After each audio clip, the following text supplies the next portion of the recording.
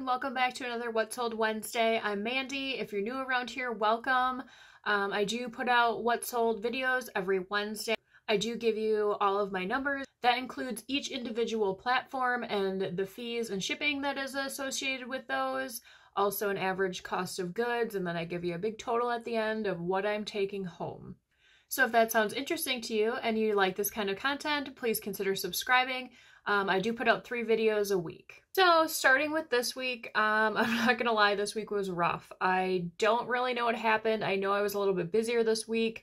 I did start going back to the gym, which we'll see how that goes. Hopefully, I continue going. We had a Halloween party that we went to this last weekend, so we were getting our costumes ready for that. I'll put up a photo somewhere. We were Willie Nelson and Waylon Jennings. So I don't know if it was just maybe kind of a lack of effort this week of sending out offers, or just kind of a funky week because I didn't have any sales on Mercari, which I couldn't tell you the last time that happened. So I'm hoping that's not the new norm. I don't think it will be, but everyone has bad weeks, and this was my turn to have one. So I'll flip you around and we'll take a look at some of the visuals. So we're looking at the week of October 16th through the 22nd. Like I said, I don't know what happened with Mercari, and I didn't have one single sale. That just seems crazy to me. I triple checked it because I couldn't believe it. But, like I said in the intro, I was kind of busy this week and just maybe didn't put enough effort into it and sending out offers. So definitely making sure I'm going to do that this week. Poshmark is like half of what it was last week. I had a lot of lowball offers this week too, that some of them I took, some of them I declined. I just wasn't willing to let some better items go for as low as people were offering just for the sake of having sales.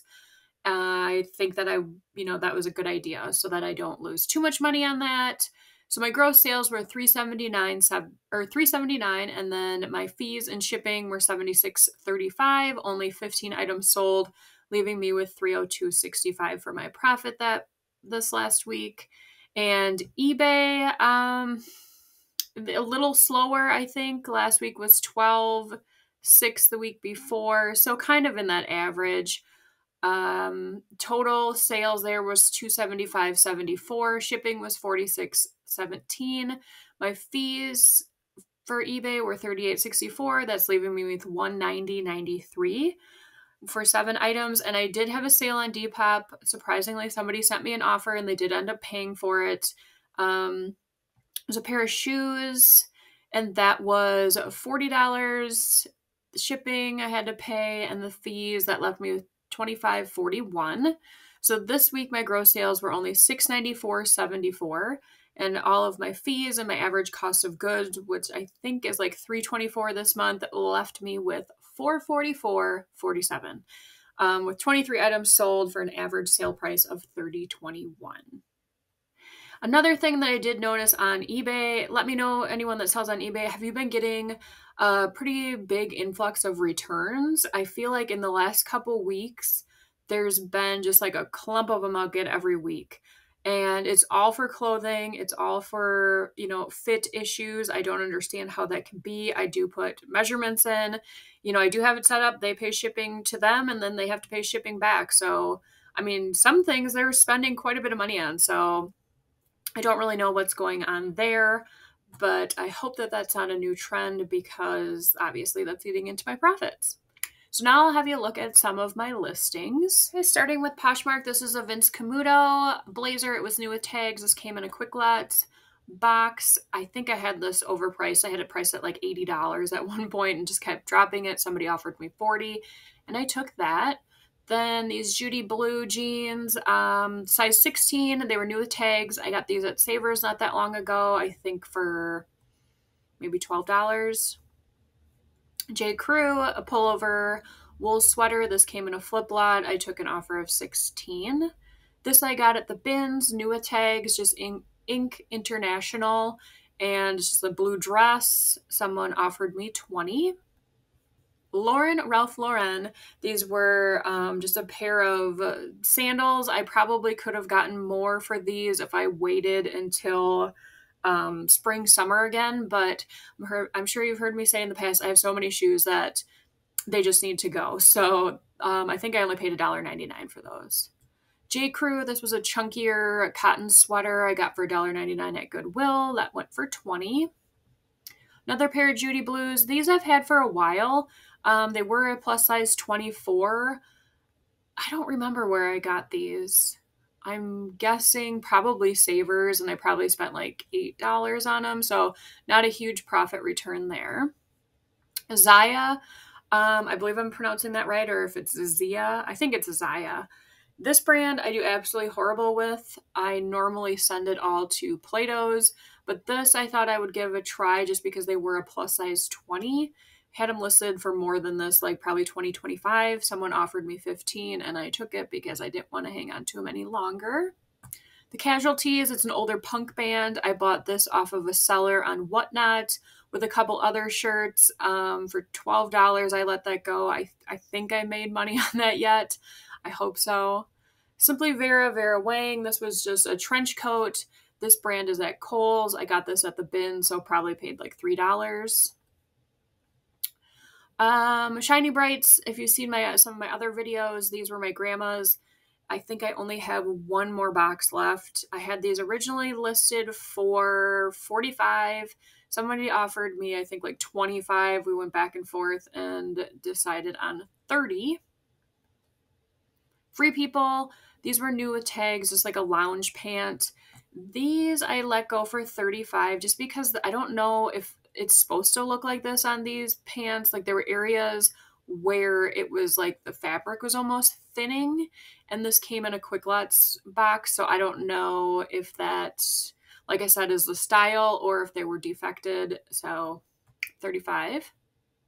Victoria's Secret, this was new with tags. This was a pretty big lowball offer that I let go. I've said in the past, Victoria's Secret is really hit or miss, so I'm definitely going to be looking at brand or the style and the sizes before I purchase those. These I showed maybe last week. Someone bought them on eBay. Must have been the week before because I had to send them back. So they were too small, even though there's measurements posted, but whatever. I think I sold them for $35 or $45 or something last time on eBay, and they went for $55, so even better. Honey Love, talk about this brand a lot. Plus size, does great shapewear. Full asking price on that sale. White House Black Market, pull-on leggings. I've had these for quite a while. They were new with tags. Petite, I don't know if that kind of hurt it. And this one, I think I did a closet clear out on Sunday. Express, these are a pair of faux leather leggings. Plus size, yeah. Plus size 18. Those went for an offer of $24. This was a full price sale on eBay. They're a pair of Athleta, like skinny jeans in black. Picked these up at Goodwill, paid full price, $6.99 I think pants are. And this flipped pretty quickly. And like I said, for the full asking of $40. Ariat, this one I took an offer. We went back and forth a couple times, and we both decided $25 would be okay. I maybe could have gotten more for this, but like I said earlier, I just really needed sales, so I thought that would be fine to go. Vince, this is a cashmere sweater. This came in, was it that last? No, it must have been like 2 Quick Lots ago boxes. And this one, I sent an offer for $45, or they must have sent me an offer for $45. And I took that. Prana, these went for an offer of $25, just a normal hiking pant. These, I think, probably came from Goodwill, and I might have paid full price of $6.99. Vineyard Vines, these were kids' pants. These I got at the Goodwill bins, and I think my average cost of goods had to have been like around $2.